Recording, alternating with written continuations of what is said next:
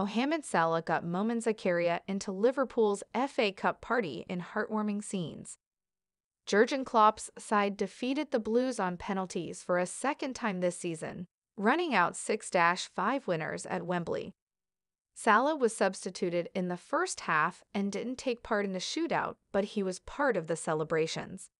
Egyptian outlet FilGoal have confirmed Zakaria was a special post-match guest of Salah's.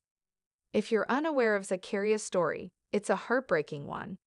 He was once regarded as one of Egypt's finest talents, and he won 3 Premier League titles in his homeland.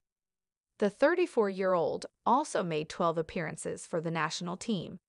His last involvement in a professional game was 2018, and tragically, in 2020, he was diagnosed with amyotrophic lateral sclerosis, ALS.